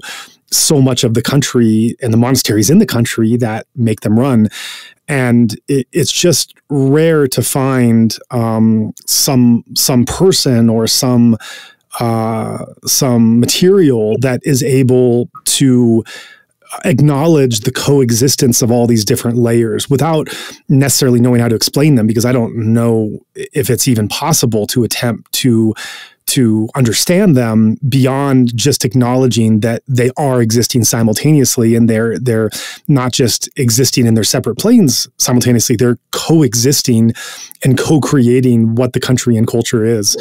And so that, I think this passage, which we haven't really talked about the meditative aspect so much in this conversation and how it relates to our lives personally and how it relates to Myanmar, but I think bringing this in now, this is a really important aspect to tie into the conversation, this aspect of these meditative insights that come, and to connect them to the Rohingya issue and to Myanmar in the transition period and to the Burmese and ethnic relations and to the exoticism and Orientalism that is descending. All these things are happening simultaneously and coexisting. And I imagine for you as a writer, it was a very conscious, as a writer and as a person who had lived and experienced this was a very conscious desire to want to create an authentic atmosphere where these things did coexist.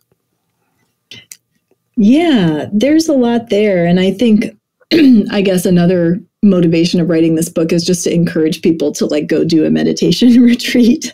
So maybe it will inspire some people to do that. But yeah, I see what you're saying. It's like I have friends who do public health in Myanmar and see everything through that lens, right? It's all about people's health and the nourishment they're getting. And how can we ignore that?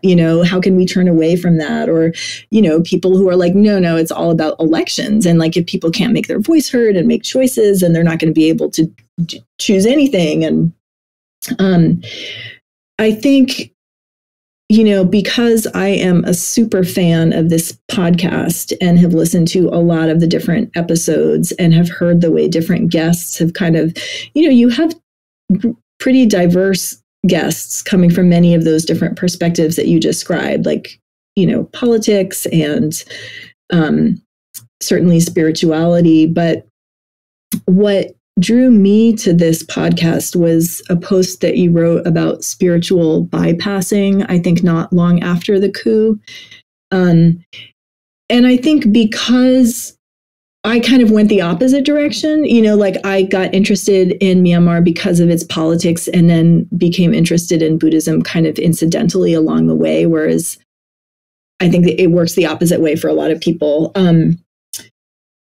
It kind of hadn't even occurred to me that I hadn't known that many people who have meditated in Burma, and that attitude of oh yes, it's very sad what's happening here, but the important thing is the practice, basically, and we should just keep practicing and send metta or whatever. That attitude was kind of unfamiliar to me. I'm much more familiar with the attitude of oh my gosh, Burma is everything. We have to, that almost like a feeling of self-importance that some people from outside of the country have about the impact that they feel they can make and that their work can make, who would never who in contrast totally don't care about what's happening in monasteries, and don't have an interest in the practice or in Buddhism. And I did want to bring those two things together because I would say definitely the vast majority of my academic Burma friends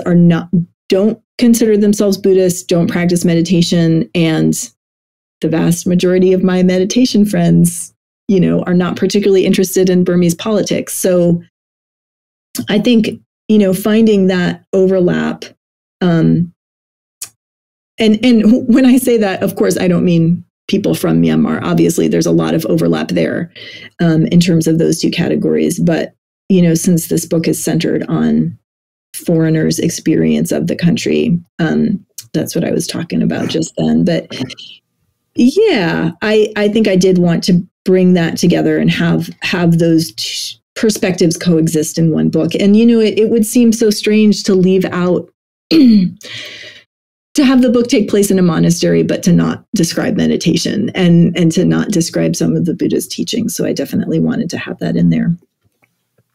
Well, thank you for those kind compliments of the podcast. It is podcasts rarely get feedback. People usually listen on their own time, so it's just delightful to hear that.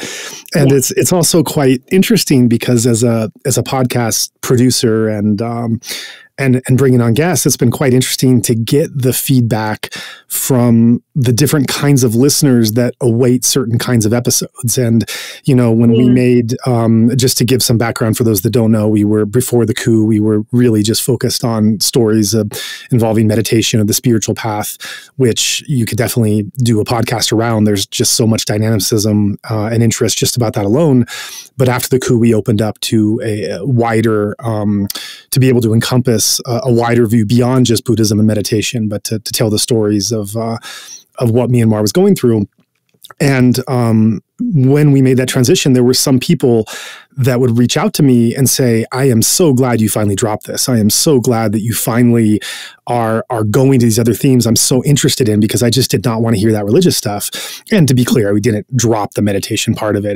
There's still episodes centered just on that. It's been expanded, while there's been other people that have been there from the beginning, and they've given me feedback. They just kind of tune out when it's not meditation, when there's this other stuff there, they're just, oh, great, with a monk or a spiritual journey. And I only have to hear a little bit about the situation in Myanmar. I can really just get into more of their spiritual teachings. That's what I want to absorb. And so it's been sometimes when I have a queue of episodes that are ready to be done, I'm just kind of like, do I release something about R2P or elections or the Pawuk method or, like ordaining as a monk and living for 5 years, or, it's just kind of funny thinking about how that audience has expanded.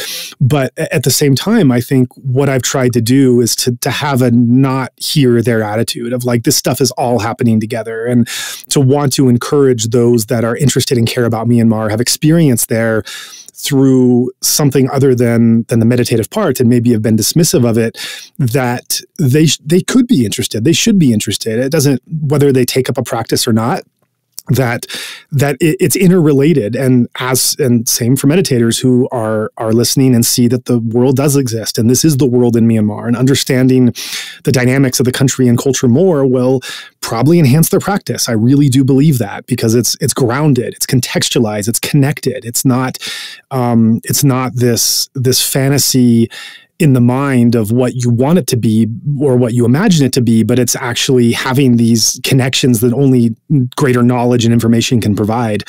And so just as you have created this book with these different coexisting layers, I think that's something that's been a positive change that has come, a transition that I hadn't really seen myself doing before, but that also brings out more parts of me where we're able to go with where the guest is and not have an agenda of how we want them to share, but to be able to speak richly from their perspective and experience and understanding, and hope that the audience comes along for the ride. Hope that whatever they came in through the door, whether it was politics or coup or COVID or meditation or whatnot, that they see that this other topic or guest can, even if it's not directly what they're doing, can probably inform them and teach them something more about the situation that they care about that has been outside their periphery.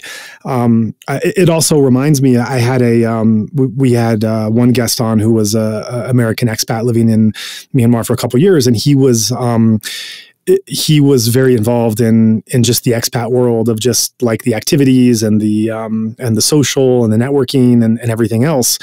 And he also was a very serious meditator in the Chamyayeta tradition, and would go to Chamyayeta Monastery, which was close to his home. And he would not come out about his meditation practice to his foreign expat friends, because the views on Buddhism and meditation were so negative, partly from the Rohingya crisis, partly from not really being this rational Western thing, partly from the image of a white person in Myanmar doing this thing, even though he was Hispanic American. But it was still the whole optics of that. And he kept this part of his life private for the stigmatization that he feared he would face from the expat community for being involved in all of their activities and perspectives and work and everything, but also doing this thing was kind of like going native in a negative light. And so he kept this, he used those words. He didn't come out and admit that he meditated. He described one moment when a friend came to his house and looked at his bookshelf and saw all these books on Buddhism and meditation. And it was like this embarrassment of trying to explain why he was reading them. And so, so I think that I hope that in some small way, it's able to take these different worlds and different perspectives and not try to explain them, because I have no freaking idea. I acknowledge it. I see it. I have no idea how some of this stuff works and why it does, other than it is there. And that when one is blind to it, then you're missing something when you're prioritizing something and minimizing something else. But how can we acknowledge the coexistence and co-creation of these different spheres and layers, and bring us a greater understanding of what that means about this place and conflict? And and I actually hadn't thought of this until this moment of the conversation with you. That is something very similar that you did in the writing, in creating this fictional world based on a reality of the place and the characters coming together. You have brought these different layers in an authentic way to be able to coexist and co-create something. Well, that would be a generous description of the book. But yeah, that's such an interesting story. I haven't listened to that episode about the person you described, but that's kind of sad to me. Like, but it also made me think of a recent episode that I loved, the interview with Mathilda, because for her, it's like there's no separation. It's not like she was interested in Burmese politics and then like got interested in meditation. It seems like it's kind of been intertwined from the beginning. And it was, she describes these pursuing meditation even while she was in prison, and like just this amazing path that she's on, that is one path that's not a spiritual path and a political path. It's one path. And, she's someone who I've had the honor to meet several times, and she's just so amazing and so accomplished. And it was really cool to hear her describe her experiences from both of those perspectives and not have it be divided in the way that you just described. And so I think another thing I love about this podcast is that it's, there's a balance of like people from the country and from outside of the country. And I think that also brings something important to it. Yeah. And I think with Mathilda, what's also interesting is that when you have a story like hers, I think, and she is someone who has some attention and is well known in Burmese circles and by foreign academics and is highly regarded. And I think when her story is understood from their perspective, as mentioned before, the meditation part is minimized, and there's not a lot of curiosity about that. It's really the story of a political prisoner, of someone who has persevered, of someone who believes in her values. And meditation is just kind of like, well, if you're a Buddhist, you do meditation, or if you're a Christian, or if you're an artist, or, it's just kind of what you fall back on to survive. And even when Mathilda and people like her are interviewed on other forums, or when their story is told, there is never, that I have seen, curiosity in the meditation they do. There is never questions about, what insights they had, what practices they did, what challenges were there, and just on and on and on. The things, the more nerdy technical questions I want to get into. But really just like Buddhist meditation, it's a monolithic thing that, anyone in prison can do, and they just do it and they're okay. And because there's no interest or curiosity and perhaps some discomfort. So also from the meditative perspective, it's like, oh, meditation this is a story about the triumph of meditation, and that, Dhamma will always prevail, and Dhamma always wins, it always works. And whatever circumstances you find yourself in, you just pull up these techniques, and you can use these to seek liberation in any time and place and confront any obstacles. And again, there's this kind of lack of curiosity or interest, and maybe even a discomfort in why was she in prison? Like what was she actually doing? What was she striving for? What was she working to try to create? And so I also don't want to have an interview where all we do is just kind of have these self-affirming the self-affirming narrative where we're just like, yeah, isn't meditation great? Like, wow, yeah, you did this and you survived in this way. And, we just all feel good about ourselves in our practice. But, to be, and Mathita's one of several others I put up there, is just a great example of people that are co-inhabiting both of these worlds, and not even like stepping in one world and out the other, but really like these are, and this is true of Myanmar society, these are overlapping, intersecting. I don't know where one begins and one ends. And I think to understand her story is to approach it in that way. Because if you only ask questions about one or the other, she's only going to ask. If you only want to know about her meditation experience, now great meditation is, that's probably what you'll get. And it's true. It's nothing that you're creating or fabricating. If you only want to talk about her writing, 88, the political process, Aung San Suu Kyi, that's the only thing you'll get. You're not fabricating anything. That's true. That's all there. But if you don't have an interest, you are guilty of highlighting something and minimizing something else, which leads to a lack of a proper understanding as to who this person really is and where they operate. And so I think, I think that's my long-winded way of saying how to put these two worlds together. Yeah, for sure. And I think that's just the central tension, right? It's like, we have to have that balance of compassion and equanimity that's so hard. It's like, how can you keep being open to feeling empathy for people when their suffering is so great? But also, how can you not just be like Adela and be like, okay, I'll fix it, but to have just this honesty of like, yeah, what I do actually might not make that much of a difference, but I'm still going to do it. Because if it has any chance of reducing suffering, either mine or someone else's, it's worth doing. I think that kind of humility is something it can take a long time to get to. And certainly that I'm still working on.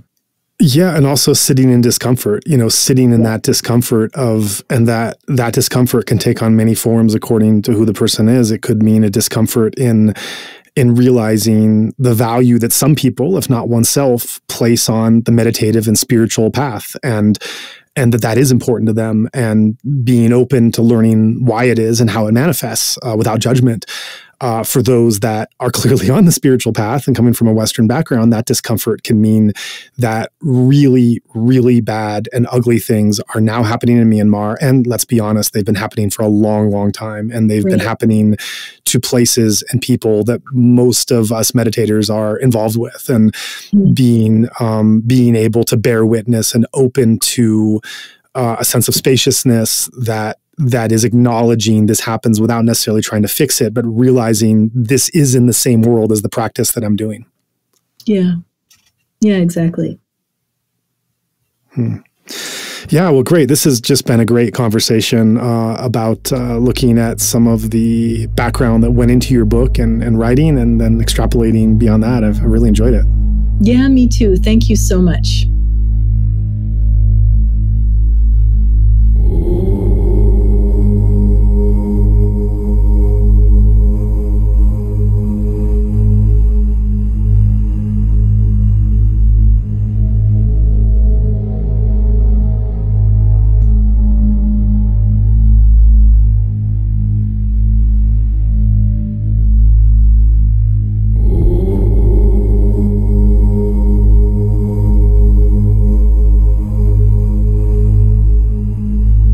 We'd like to take this time to thank our generous supporters who have already given.